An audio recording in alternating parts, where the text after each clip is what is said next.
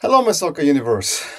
The international break is upon us, and at first I thought, oh, this is only high profile friendlies, but friendlies I really don't like all that much because they don't tell you anything. At least for me as a watcher, I think if you're a coach, yes, they might tell you a little bit more, but they don't tell me a whole lot more, especially when they're not competitive, and then after a while it really gets so and so. So I thought about that, and then it came to me, oh yeah, but there are also the playoffs. That excites me. And we have the playoff semifinals coming up this Thursday. We'll talk about those in a little bit.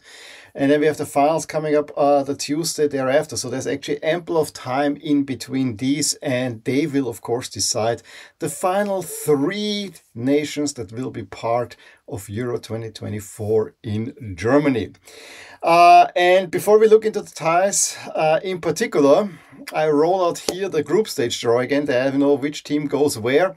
We have playoff path A will go in a group with France, Austria, Netherlands. And in that path we have Wales, Finland, Poland, and Estonia. So that is already a tough group, and it could be even tougher. Being from Austria, We have Group E. We'll get the winner of playoff path B, which is Bosnia, Ukraine, Israel, and of course Iceland. And then in Group F, so it's the last three groups, they get the winner of the playoff path C, which is on paper the lowest one, although, there's Greece in there, but we have also Georgia, Luxembourg, and Kazakhstan in there. So that might actually spice up this group a teeny little bit. And we already had the playoff draw. I think I made at least a short video about it. And let's go path by path what the matchups are. We'll start with path A. Nominally, that's the best one, although, there's also League D being thrown in there with Estonia having won League D. So we have, first one is Wales, Finland. Wales, again, enjoying a very favorable draw. They already had it for the World Cup at only home games. Now they have it also for the Euros. Wales host Finland. They are big favorites there, and they should move on to the final, where they most likely will meet Poland, who got the easiest draw of them all by virtue of actually being the best team from Group A in there. And so they will host Estonia, but then they would have to go to Wales. Looking into Group D, and the two games of those are played in Berlin and Poland, relatively close to Berlin. I think that would add a whole lot of fans there to the France, Austria, Netherlands group. All nations except probably for France that bring a lot of fans. So this will probably be the most exciting group, but even Wales will bring a ton of fans. So if it's really between Wales and Poland, I think this will make Group D a true group of death, I would assume. In Group B, I think, first off, not before I think, Ukraine and Israel, of course, are two teams that play on neutral ground. So they cannot, Ukraine, I think, play in Poland, and Israel will play in Hungary. Ukraine will have a little bit more of a home support, and I have taken care of that in my calculations as well. I gave them a half home field advantage, whereas Israel does not receive any home field advantage. That might come into play. Israel already will host Iceland in Hungary, which makes this a very, very tight matchup. The thought of Israel, I think they already have qualified for League A, which is crazy if you think about it. Israel having a good chance for the Euros, that is something that no one would have expected. Bosnia, a national team that has probably a lot of talent but is very mismanaged, will host Ukraine. Personally, I think Ukraine is, and we see it also in ratings, the strongest team in these playoffs, and I would love for them to move on to the Euros. They also would make this group between Belgium, Romania, Slovakia a whole lot more exciting.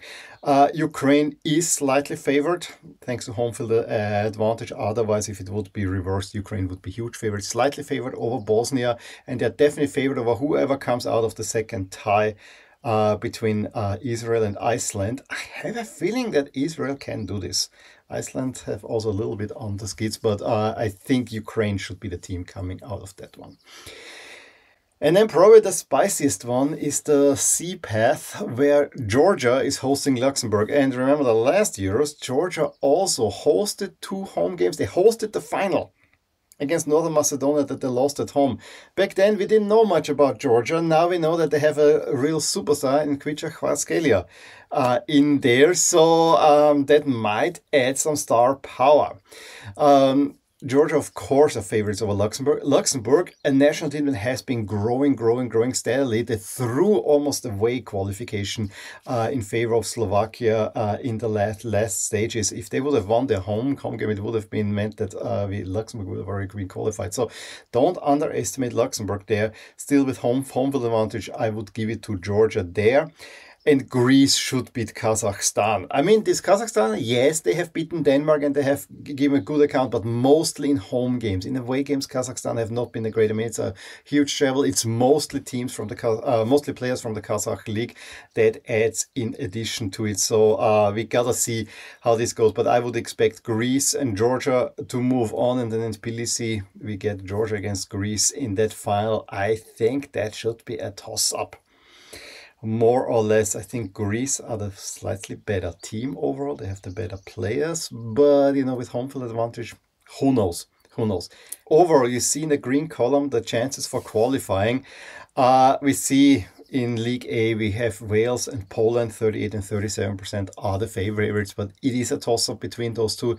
Ukraine, 33%, and then it's relatively even between Israel and Bosnia, but Ukraine is the maybe not the clear favorite, but is the favorite here.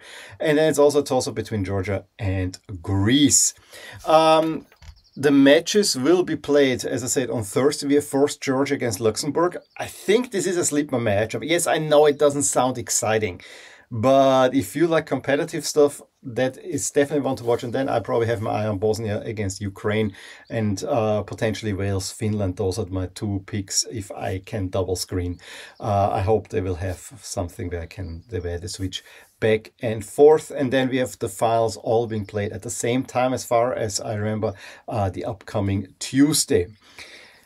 And while we're at it, let's look also at the overall favorites for Euro 2024. Not much has changed. It's France and England. Spain and Portugal are in there as well, so don't forget about them. And then we have Germany, Belgium, Netherlands, Italy. I think when we get to Netherlands, Italy, we're talking already outsiders, but overall not many changes have been made. Just as an addendum, during the international break, I will only make review videos on the playoff games. I will not talk much about the friendlies, maybe in a short video, but you will get a lot of short videos. I have quite a few unpackings that are in there, and probably maybe I am planning to react on what has been now released recently, because there's some interesting shirts in there as well. So yeah, let me know who you think will make it to the final. To the finals, I should say, of the three playoff paths. That would be interesting. In any case, if you enjoyed this video, give me a thumbs up, and I will talk to you soon about more things in my soccer universe. Bye. Hey there, I really hope you enjoyed this video, and if you did, here are some videos and playlists that you may enjoy too. Also, please consider subscribing to my channel and hit the little bell icon so you get notified whenever something happens in my soccer universe. And with that, have a wonderful day. Bye.